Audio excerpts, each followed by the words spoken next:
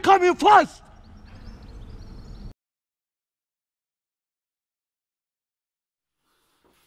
Sorry about that, stopped recording after like 15 minutes and I didn't realise. So yeah, where were we? We got job lots which were very beneficial to the project basically. Then I sort of sold some parts that I didn't need because I went from VJ21 to VJ22 engine to 21. So there was the SAPC controller for the power valves which only works on VJ22s, so I sold that for 100 quid. Then I sold the RGV carbs for 80 quid and bought the VJ21 carbs, which are arguably easier to set up, more reliable, because you don't need the air solenoids and stuff. So bought that for 100 quid, so I basically effectively got them for 20 quid if you think about it, plus minus. And after that, yeah, then came the main turning point for the project, which was buying a frame. So basically I bought I saw on eBay someone selling an RGV 250 frame with a V5. Now if you're not from the UK, a V5 is your registration document to ride on the road for a motorcycle. So that means it's basically got a number plate and it's roadworthy, well, apart from MOT and stuff. But yeah, it's registered, so it's a lot easier to get on the road.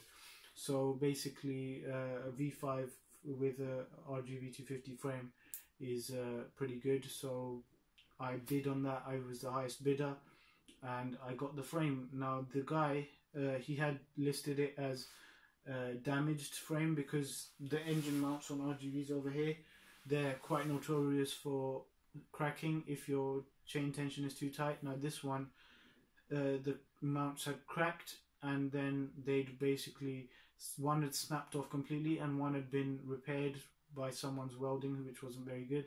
And yeah, so it would need basically new mounts. So that's why I got it cheap, but the guy did include a second frame for me, which I could possibly, you know, butcher to get the mounts off that. So currently the frame with the V5 is under you right there on my desk, on my work desk, workbench, whatever. So, and this is the other frame, the spare frame. Now the thing is that when I bought the main frame back, I realized there was more than meets the eye. So the engine mounts were obviously cracked, but then under all the dirt and grime, once I cleaned it, I saw that the shock mount was also had some hairline cracks, and also that the cradle mounts, which hold the engine cradle over here, they were basically chopped in half. So rather than two mounting holes, they only had one. Now when I saw that, my heart just sank, because I knew that that is going to be expensive and a big hassle to get fixed, because basically the reason why some people do it is because if you fit a different engine into the frame, you need some more space for clearance for the engine or for kickstarts or stuff like that. So it was completely chopped off. So my heart sank when I saw that. But basically I bought it from a guy who does a lot of RGV 250 projects, and his business is RGV projects. Now I don't think that he didn't know. I think he must have known that this frame has cracked engine mounts, and it has cracked shock mount, and it has chopped cradle mounts, because if he basically runs a business that does RGV 250, like, you know, restorations and stuff, and he repairs shock mounts and engine mounts and stuff himself. So if that was the case and it was a frame with a V5, he would have used it himself. But I think he just flogged it on. I didn't spot it when I went to look at the frame, and you know, he sort of got away with one and I was left with this frame. So basically I'll get to what I did with the frame after that. But yeah, so I had this spare frame which was alright, but the thing about this spare frame is that the frame numbers have been tampered with, so there's no registration document or anything like that. He said he got it from Poland somewhere, so I don't know if I believe him, but whatever. But yeah, so next up we sort of bought some engine parts. So there's two types of VJ21 electrics. There's a K and an L. So I bought the stator and I bought a loom. Sorry, I bought the rotor and the loom, which basically go on the engine, and I bought a K rotor and an L loom for some reason. I must have gotten confused, and I bought it from Japan, and it wouldn't work with it. So I basically, bought a K loom after that, and I've been trying to sell the L loom ever since. Nobody fucking wants it, so just my luck, and I sort of sold the power valves from the VJ22 as well, because I had 3-piece power valves as well. So then at that point I basically had fairing panels, tank, front end, frame, seat unit and subframe, and all I needed to complete a rolling chassis was a swing arm and some wheels. So at that point I bought a VJ22 banana swing arm, which is slightly dented over here, but I didn't mind because it was cheap enough. So I bought that, and I bought Bandit 600 front and rear wheels just to get it rolling. So yeah, basically, so then I had a rolling chassis. Now at that point I have to stress, up till that point I was upstairs in my room doing the project, so I didn't have this garage space that I have right now. Let me just make sure I'm still recording. Yep. So at that point I was upstairs in my room doing my project, and literally every square inch of the room was covered with basically bike parts, RGV parts, just littered everywhere. The carpet was a mess. I had like newspaper sheets just everywhere where I was working on the engine, and there were oil drips on the carpet and shit like that. And my mum wasn't really happy. So like basically, I think my parents sort of saw how much effort I was putting into it and sort of acknowledged that. So I'm very grateful to them. They basically made this happen, this is their garage. So let's just pan and zoom. So from there you enter, and basically it's a nice large space. So they split their garage in two. So there it's got quite a nice height, and it's got a nice window. And so this is my workspace now. So basically they split it in half for me and gave me this half for my workshop, and the rest of the half is theirs. So this is where I sort of moved the project into. So that's when I brought everything down from my room, and I basically spent the whole day sort of putting it together. So that was the frame, subframe on, then I got the shock linkage, which I had from a job lot of parts, put the shock on it, put the swing on, put the forks in, put the wheels on, and I basically had a rolling chassis, which is over here somewhere. Let's find the picture. Yeah, here we go. So here we go. So that's the day I was putting everything together. There's the forks, as you can see. There's the frame, there's a swing arm, and basically just putting it together. There's the wheel, putting the wheels on, and there we go. We got a basically RGV rolling chassis. So at that point I basically moved into the garage and started working over here. So let's have a look at what we got after that. After that, then I basically, once the bike is in shape, so this is the spare frame that I have. Once this is in shape, you sort of, it takes up less space than if it's all in parts and cartons and stuff. So bit by bit I started bolting stuff onto it, seeing what needed repairing, what needed respraying, what needed restoring, what needed rebuilding, stuff like that. And it sort of the project makes a lot more sense like that, rather than when it's in a billion different parts in your room, isn't it? So basically, yeah, I basically assembled the front end. So I put the clip-ons on, the top yoke on, I put the headlight bracket on, the headlight on. Then I basically, sometime after that, in the summer, my dad basically, he went to Pakistan again for some urgent family issue. So when he went there, he went on very short notice, but he had one day free where he went to the bike and got me back some parts, which are basically, he got me VJ22, the rear wheel, which is very rare, and it costs around £200 over here when it does come up for sale. So he got me the VJ22 rear wheel, sprocket carrier, rear disc, rear caliper, and he got me back some other miscellaneous stuff which went a long way for the project. So that sort of kept me going with some parts that I needed, and if I didn't need them I sort of sold them and funded other parts.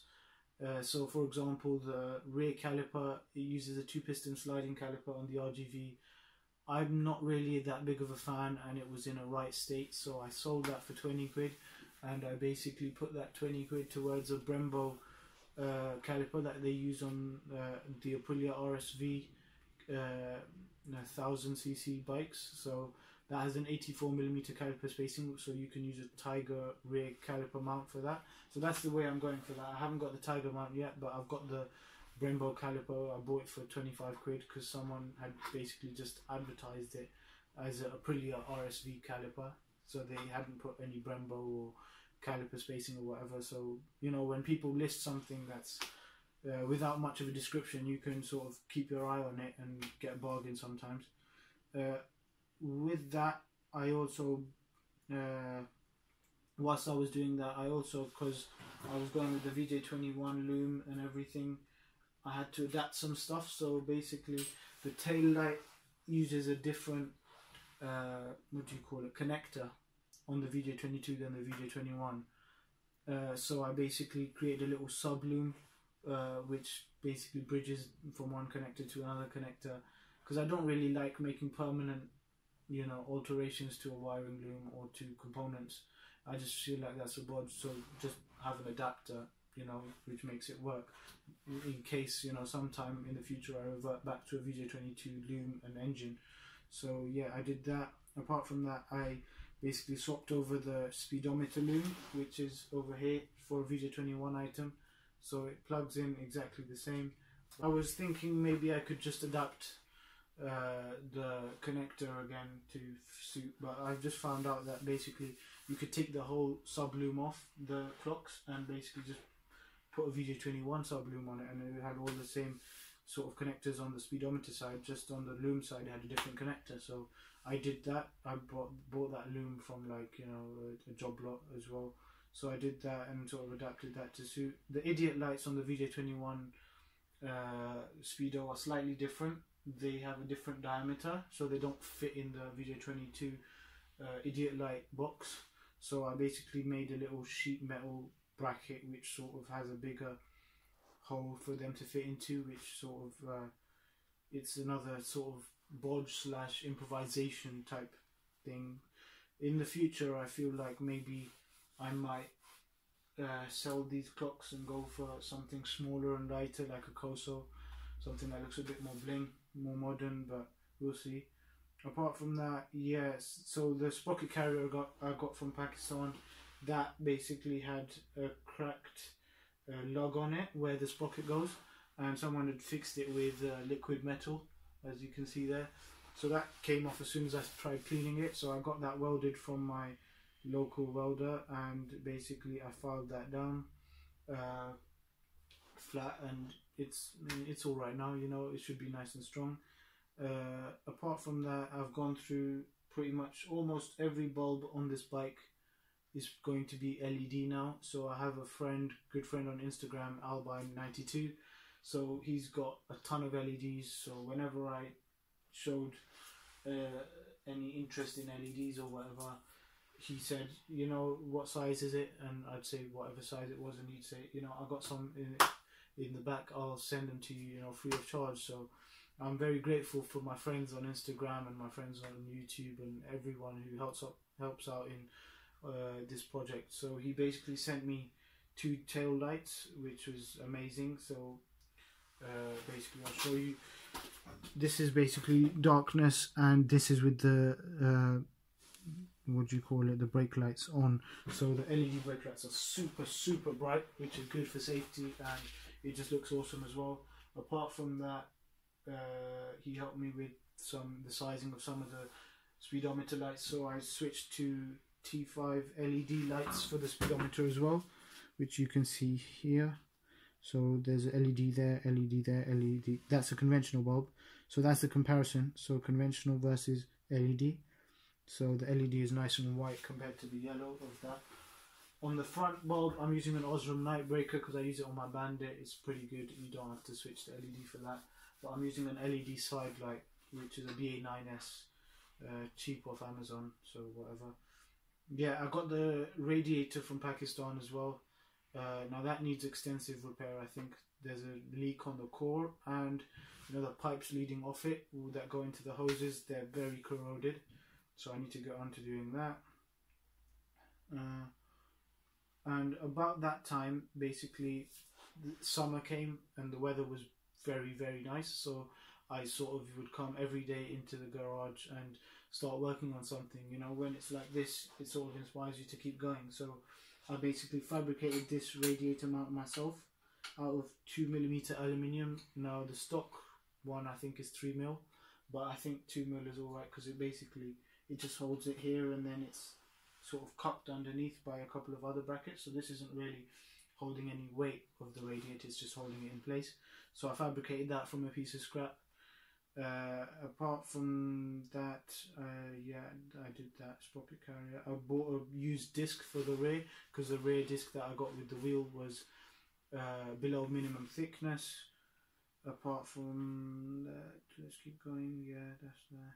Then I had my graduation ceremony, and after that I basically did stuff to the garage as well. So basically I enlarged the ramp, because it was only like half width before in the middle, so I enlarged it on one side and then the other, so I can get two bikes in with these without having to maneuver them too much. And then I sort of got, in the summer, I got round to basically fixing the main frame with